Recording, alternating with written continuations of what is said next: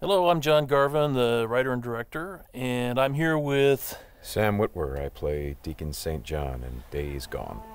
Yeah, and we're here to talk about the alternate path demo. So we did 2 demos for E3 this year. One you guys saw at the media showcase, and this one we showed behind closed doors on the floor at E3. And so for the first time, we're releasing it online so that everybody can kind of take a look at it. And I thought I'd just talk a little bit about, what the differences are, and just kind of just show you what we were trying to accomplish this year. Yeah, I mean, the most obvious difference so far is the last one was nighttime during the rain, and this is daytime during the snow. Yeah, and and it's not just cosmetic. And I think that's one of the things we really wanted to emphasize, because this time we're showing sort of a day in the life of Deacon. You see he's on the drifter bike here. We wanted to show a little more of the bike riding and how the weather can kind of impact that. So we have this drifting mechanic, right? You see him kind of slipping and sliding around a little bit. Changes the handling of the bike. That's really interesting. Now, there were wolves there last time, John, and these wolves would pursue you down this road, and then Deacon had to turn his back, shoot a wolf, and he got clotheslined right up there, didn't he? Yeah, exactly. So this time you see that he wasn't being chased by the wolves. That's a dynamic event that can that can happen or not. It just depends on when you're playing the game. Interesting. And this time Deacon saw the ambush and he was able to avoid it. So he kind of comes up and around and behind them. So does weather impacts whether these creatures show up or not in daytime and nighttime, all that stuff? Yeah, absolutely. So especially the freakers, they come out, they're mostly nocturnal, but they will come out as the weather gets colder. They become stronger in the cold. Right. And so that will, again, kind of change up the way the game plays. That's very, very, I kind of love that you decided to do this as a demo to show 2 completely different iterations on the same exact mission in the game.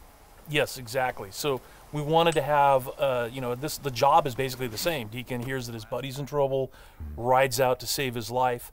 And, as you can see here, this is a completely different experience from what we showed in the first demo. In the first one, Deacon gets clotheslined, and it sounded very painful, by the way. Oh, speaking of painful, okay, so the combat in this game is fairly brutal. John, you want to talk about that a little bit? Well, we just wanted to make it as, as realistic as possible. So, yeah, we're not holding back on that at all. And Sam's done most of his own stunt work for this. And I can tell you that when we're on the performance stage and we're capturing that stuff, we just try to keep it real, right? Right.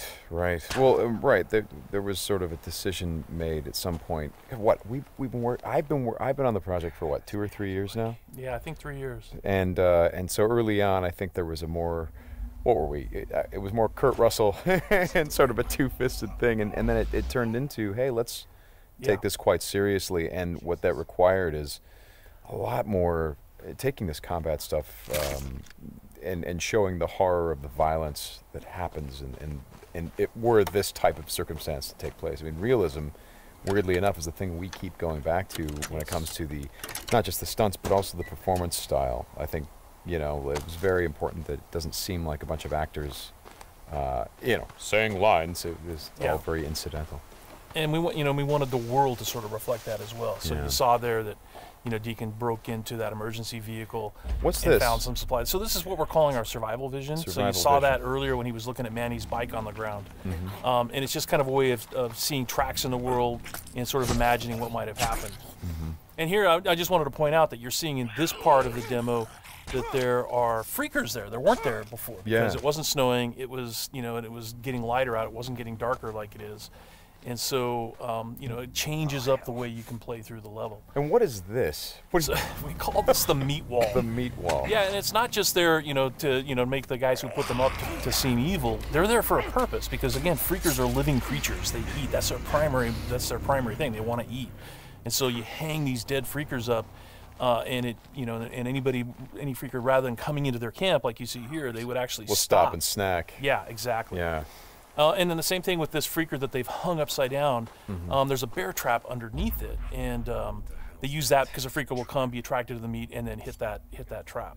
Interesting. Another thing you just saw, by the way, is that tin can. The tin can trap that he that's an alarm that the marauders will put up. And this is, again, some of the things that marauder camps just do. And you find these marauder camps throughout the world. You'll find traps like that, and then if you're careful and you're paying attention, you can avoid them. Because in the first demo, Deacon didn't avoid it, and he set off that alarm. Right. Now this is the same tactic that he used last time. Throws the rock to get someone to lure him over and have him step in the bear trap. But this one plays out a little bit differently than last time. One of the things that struck me, and we've talked about this obviously as we've shot, but there's an effort of the other Marauders to get this guy to shut up, and he won't. Yeah, and so in the first demo, Deacon's heading on down the trail, and you can hear that happening behind him. Right. And this time we're showing what happened. So, he's watching everybody react to this poor guy trapped in the in that bear trap, and she just is like, shut up, shut up, shut up, and then just loses it and shoots the guy. Right. Right. And of course, in the meantime, Deacon is crafting a Molotov and just takes them all out. Right. Oh boy, that's good. Ow. Ow. So again, it's like in the previous demo, Deacon would have gone off to the trail down to the right. This time he's going to head this way. He follows the tracks, and comes under a sniper attack. Now let me ask you something about the survival. Okay, there's a sniper attack coming, but the survival vision is, if you don't say upgrade your survival vision, can you miss clues? I mean, are there things that you would get if you upgraded your survival vision that would help you complete the mission better? Exactly, and you have to, we have a whole skill tree, and it's all tied to the experience that you can earn as you're just playing through the game, and then you can upgrade those things. What's happening here? We got a freaker tied to a tree. Yeah, so this is another type of trap that Marauders will set. They will set, they will basically chain freakers to the perimeter of their camps, and they use them as kind of an alarm system. And then that, you saw that Marauder there. He was just tormenting the poor freaker, and then so Deacon kind of takes advantage of that. Well, and you think for a moment that Deacon is the guy, he's sort of helping the freaker by, getting the guy that taunted him. Like, no, and then he's going to take the freaker out right afterward. Exactly. And this is a bit of silent sniping using the crossbow. Yeah, so this whole sequence at the end plays out very differently. In the first demo, you saw Deacon use a swarm. He weaponized a swarm, lured them into the camp, and then they kind of did the work for him. There's no swarm in this run-through. Right. So the player really has to go in and use what we're calling our strategic sandbox combat, and that's just, stealth mechanics and setting and using traps, whole arsenal of weapons. You see there's a variety of weapons that Deacon's going to use through this, including the crossbow. He crafts his own bolts. And he's got to figure out how to get up to Manny, just using his combat skills instead of doing it strategically. So straighten me out. Those bonfires, were those there in the previous demo? No, they weren't. Right. So that's another big difference. Is that if you come here during the day, it's like in the media showcase demo, there was like kind of a fight club thing going on. Right. They were punching each other, and everybody was just sort of getting into it. Nobody's really paying attention to what's going on. Yeah. And now it's getting dark and it's cold out. So they've built these bonfires. So. And again, it's not just a cosmetic change in the way the... Well, it's cold, right? Yeah, it's because it's cold. They have to build some... So it changes the way the Marauders behave in the level. Well, that's very... Again, this is part of the reason why I love that you did this as a demo, because the behavior of all of these things, not just the freakers, but the Marauders, everything, there's a logic to it. You can track why they're doing the things that they're doing. And you can use it to your advantage in the gameplay. That's kind of what I like about this so much. And that's really what we wanted to showcase this year, is that it's an open world game, and everything you see around here. And again, we're only playing this two different ways. You saw that waterfall way up there off in the distance. There's a bridge that goes in front of that. If you had a sniper rifle and enough ammunition, you could have driven your bike all the way up there. There's trails that go all the way up there, and you could have used your sniper rifle to take out this entire camp, because it would have taken them a while to figure out where the shots were coming from and to get to you. So, that's a different way to play it. There's another way to play it, by the way, where you could have just stealthed in through the entire camp if you had the skills to do it.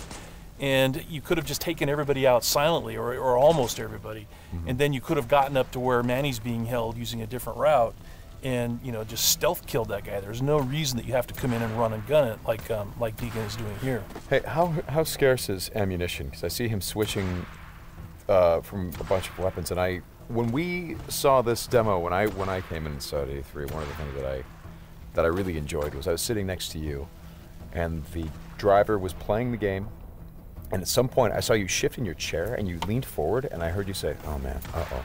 And I'm like, whoa, what's going on? He's like, he's going to get killed. I'm like, whoa, oh. And I leaned forward. I was like, oh, I guess there's some real danger. And one of the things was that he was running out of ammunition.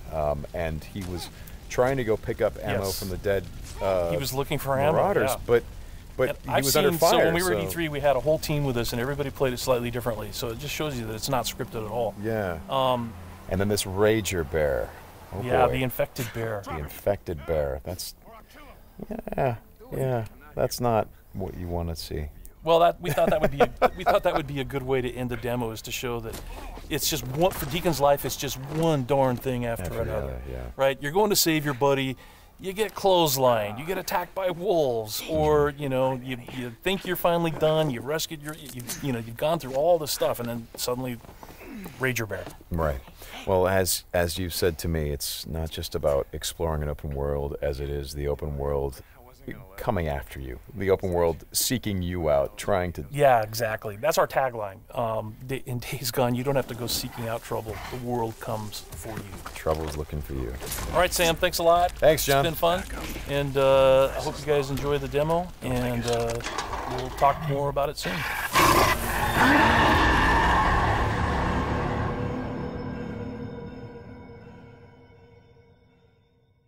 PlayStation